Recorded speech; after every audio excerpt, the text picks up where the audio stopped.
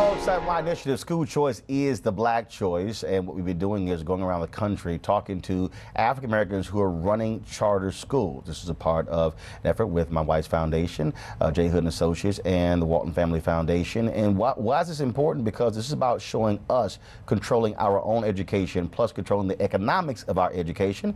So we took our cameras to the Bronx to talk to Dr. Charlene Reid, who's doing amazing things there with poor children. Here we go. School Choice is the Black choice also highlights outstanding charter schools and the men and women who run them. This week, we travel to the Bronx in New York City and meet one of these extraordinary sisters who are dedicated to changing the lives of our kids and our community. Today's School Choice All-Star is the Bronx Charter School for Excellence and its CEO, Dr. Charlene Reid. Dr. Reid runs the Excellence Community Schools Charter Management Organization. Now in its 13th year, they serve nearly 1,500 students in 5 schools in New York and Connecticut. One of the most important advantages public charter schools have over traditional public schools is their ability to reflect the exceptional nature of their African American leadership. Dr. Reid is a former UCLA track star, and her will to win still informs her leadership style today. The goal was always very clear. You need to win. There's no tie. There's no, oh, we did a good job. It was the effort. No, it was you need to win. Winning for public school is that the kids are going to graduate and go to the best high schools in the college. That is the win. Anything else is a loss. Like, we high-five each other when a kid gets into the best high school. And if someone doesn't get into the high school that we want them to get into, we're like, oh, come on, we got to fix this. What else can we do? How can we make it better? What did we mess up on that kid? Like, literally. We have so much data on children that we go back and say, where did we mess up with this kid to where they got into this school when they should have got into this school? And then we're able to target, like, wow, 6th grade, look what they were doing in math, and we didn't catch this. This kid slipped through the cracks. Something happened here. And then you see what happened in 7th grade and 8th grade, and look at his scores. So that's why he couldn't get into that school. So we have to make sure that that doesn't happen again. But that all happens when you want to win and you feel like you're part of a team and you don't like losing. I hate losing. And I take it so very personal. The levers that I push the most to get the school to this national blue ribbon model was this idea of care, but putting the care into action. So if you really care about someone and you care about their education, you're going to prove it through actually teaching them. So what does that look like for a kindergarten teacher? You're going to set your goal that the kindergartners by the end of the year are going to read. And by any means necessary, you're going to do everything you can to make sure that they learn how to read. And so this level of persistence, care, you just don't give up. My name is Gregory Jones, Jr. I have 3 children in the school, one in the 6th grade, one in the 3rd, and my daughter is in kindergarten. The teachers are hands-on. I think all teachers care. These teachers here, they care a tad bit more, I would say, because they're more, they talk to your kids and they call you and they speak to you in front of your child solo. They send you text messages, emails. So it's more of a friendship relationship than it is a teacher and parent relationship. The families and the students know that they are held successful and that they cannot fail. Even though they're going to fail, they're going to make mistakes. But it's all about you learn how to make mistakes and you learn how to have successes, and that's what life is all about. So what we're modeling here is life. My name is Brandon Johnson. I went to Bronx Charter School for Excellence from kindergarten to 8th grade. And once I graduated, I went to Mount St. Michael Academy, which is on my pen. And I'm attending St. John's University to study business and administration. Every teacher, at the end of the day, they want you to work hard because it's their job to make you want to do the best that you can. So one thing I always knew was that they wanted me to get 100 on my test because they needed me to, you know? So it was never a question whether they wanted me to be successful. I knew they wanted me to be successful. Some teachers showed it in different ways.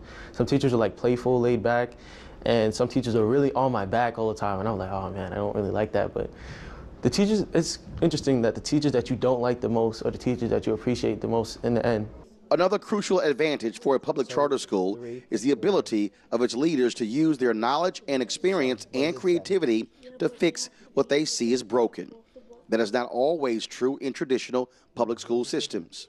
When I worked in the traditional school district as a teacher and as a leader, I was part of a system that I felt like rewarded bad behavior. I felt like that's what I was a part of. A lot of apathy, a lot of, the kids are poor, the neighborhood is violent, all the things that can plague an urban city district or, a low-income neighborhood. But at no point did I feel like, and it's not everyone, but ultimately it's enough to where you just can't take it anymore. And so for me, coming to a space where I could control for responsibility and accountability was huge for me, because I wanted to be able to kind of figure out a way to make an urban public school work. And I made that decision after trying really hard in a traditional school district and was met with so many different obstacles and things getting in the way of student learning, that I said, if I can control some of these obstacles or these levers, then I think I actually can get an urban public school to work. So by the time I got to a charter school, I was like, every morning we're gonna have a sacred reading block. This is gonna be the core of what we do. Nothing's ever gonna get in the way of this reading block. And it's worked. And I tried to do it in another environment, and I couldn't, because I couldn't command that amount of time. Like, what I needed was an uninterrupted block of about 90 minutes to 2 hours every day of literacy instruction for this to work. And so that's like the largest, that's, to me, I'll always be in this setting, at least in the near future, because I have that freedom to be able to control literacy instruction. This is a personal investment for all of us. I treat the children here as if they're my own children. And when you do that, you're gonna fight for them tooth and nail. When you treat them as other people's children, you don't fight for them. You have conditions when it's other people's kids. You don't have any conditions when it's your own children.